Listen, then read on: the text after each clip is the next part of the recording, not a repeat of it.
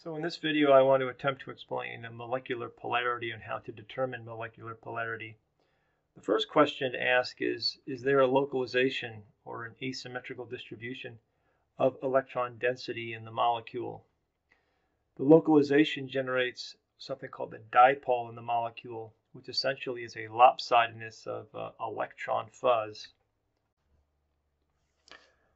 So saying it slightly different and taking a look at a couple of examples. Polar if dipoles exist in a molecule. So localization of electron density generates dipoles. So dipoles are inherent in polar molecules. For example, HF and water.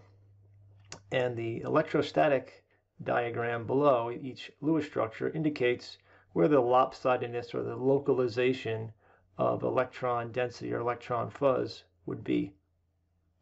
So there are two ways to communicate dipoles when you want to use a Lewis structure. You could use these delta signs, delta positive, delta negative being, of course, the side or the end of the molecule where there's more electron density or localization of electron density. The other way to show polarity in a Lewis structure is to use an arrowhead and a cross at the other end of the arrowhead. The arrowhead itself would represent the end or the side of the molecule where there's a localization of electron density or buildup.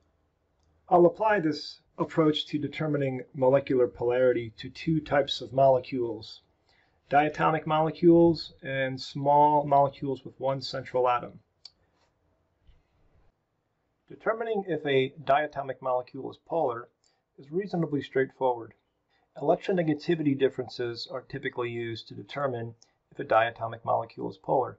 If the difference in electronegativity between the two atoms in the diatomic molecule is greater than 0.4, then the molecule is deemed to be polar. HCl, HF are good examples. Nonpolar molecules that are diatomic are H2, O2, and N2. Determining if a small molecule with one central atom is polar takes a bit more investigation. The first two scenarios are a guarantee that the molecule is polar, and that is if there's one lone pair of electrons around the central atom, or if there are two or more lone pair of electrons around the central atom positioned in an asymmetrical manner. I'm going to use a molecular geometry reference to illustrate these two situations. When we evaluate molecules or molecular geometries with one lone pair, it should be pretty evident that there is a localization of electron density in the molecule. Therefore, the molecule is polar. And this is regardless if the terminal atoms are identical or different from one another. When evaluating molecules where there are two or more pairs of electrons around the central atom, sometimes it's helpful to define a two-dimensional environment or plane through the central atom. In the situation where we have four regions of electron density in this bent or angular geometry, I'm going to define the plane horizontally for this figure through the central atom.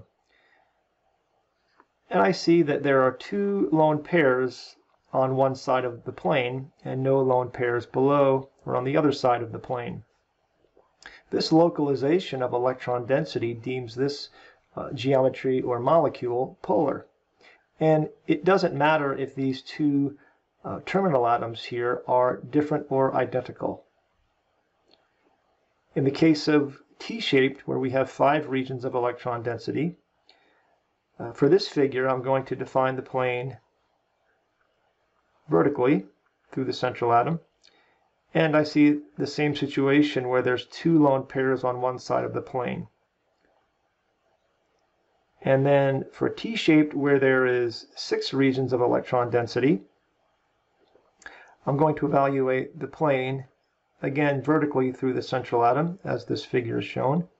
And I see that there are 2 lone pairs on one side of the plane and 1 on the other side. So there is clearly an asymmetrical distribution of electron density of the plane. Now I'll get to the situations where there are two or more lone pair electrons around the central atom, and the molecule is not polar. We first need to assume that the terminal atoms that are in the molecule are identical to one another. So in the case of square planar, where there's 6 regions of electron density, I'm going to define the plane horizontally through the central atom, and I'm going to imagine a square in that plane. And I can see now that there is a lone pair of electrons above the square or the plane and one below. And because these identical atoms are in a square, they are symmetrically distributed in this plane. Therefore, this molecule does not have a localization of electron density. In the case of linear, where we have 5 regions of electron density, I'm imagining the plane again going through the central atom in a horizontal manner, and I'm going to imagine a triangle in this plane. Now, the way this figure is drawn, it might be a little bit misleading, that the angles between these lone pairs might be different, but this is an isosceles triangle where there's 120 degrees between the lone pairs. So that means there is a symmetrical distribution of electron density in this triangle. We also notice then, above and below the plane, there are identical atoms. So there is no localization or asymmetrical distribution of electron density in this molecule. And finally, with linear, where there are 6 regions of electron density, I'm going to imagine a square in this plane through the central atom. There is a symmetrical distribution of electron density in this square. I also notice the identical atoms above and below the square. Therefore, there is no localization of electron density or asymmetry of electron density in this molecule or geometry. And lastly, we'll get to the scenario where the molecule is likely polar if there are 2 or more different surrounding atoms. This is where we need to carefully examine the molecular geometry. Now let's take a look at the situation where there are no lone pair electrons around the central atom, but the terminal atoms are different from one another. So I'm going to use an O for a different terminal atom or surrounding atom. So in the case of linear, where we have 2 different surrounding atoms, this sets up a scenario where there's asymmetrical distribution of electron density around the central atom. So we could assume that this linear geometry with no lone pairs and 2 different terminal atoms is polar.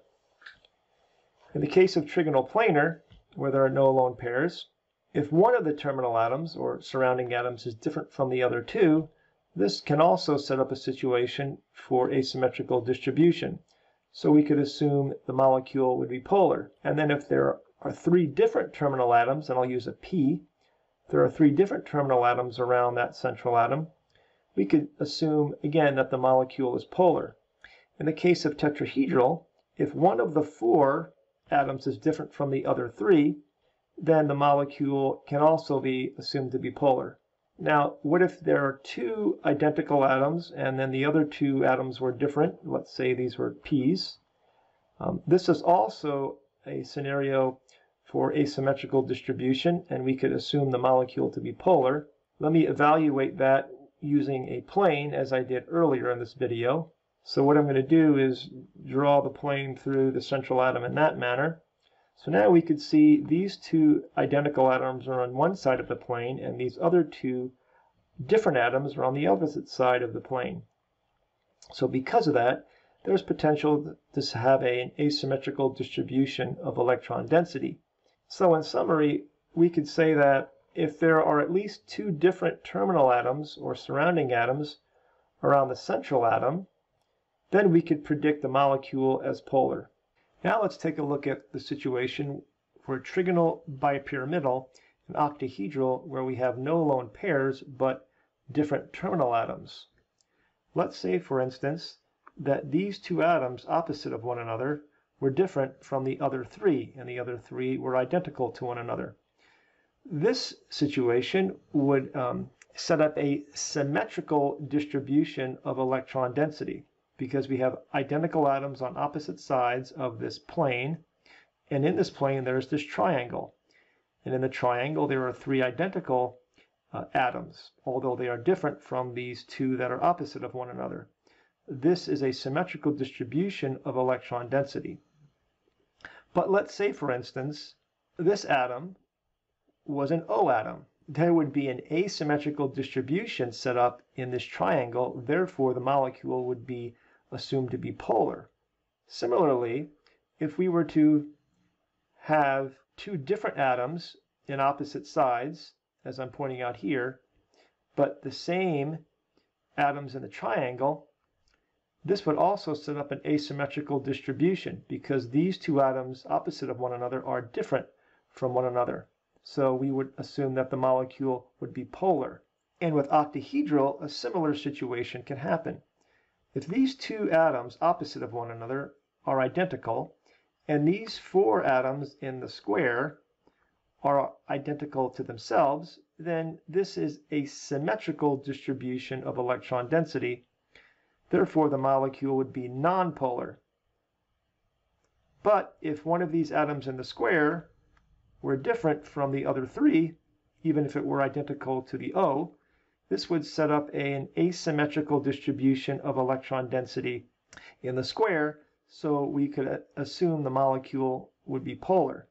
And likewise, if the atoms opposite of one another were different, the molecule would have an asymmetrical distribution, even if the four atoms in the plane were identical to one another. Therefore, this would be a polar molecule. Now let's take a look at the situation where there are two lone pair electrons around the central atom. We have already established before that bent or angular and T-shaped are polar regardless of the terminal atoms, whether they are identical or different from one another.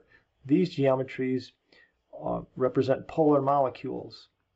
In the case of square planar, although, we learn that if the terminal atoms are identical to one another, the molecule is nonpolar.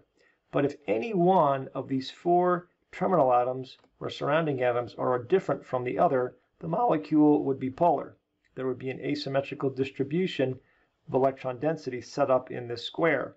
Even if two adjacent atoms, if those two atoms are identical and the other two are different on the opposite side, this would also set up an asymmetrical distribution of electron density. Therefore, the molecule would be polar. And let's take a look at where there are three lone pairs around the central atom. We already established before that T-shaped is polar regardless of the terminal atoms or the surrounding atoms. Linear, on the other hand, can be nonpolar or polar. If these two surrounding atoms are identical to one another, the molecule is deemed to be nonpolar. But if one atom is different from the other, the molecule to be polar. And finally, with linear geometry with four lone pairs, if these two surrounding atoms are identical, we already assessed or determined that the molecule would be nonpolar. But if one of these atoms is different, then the molecule can be polar.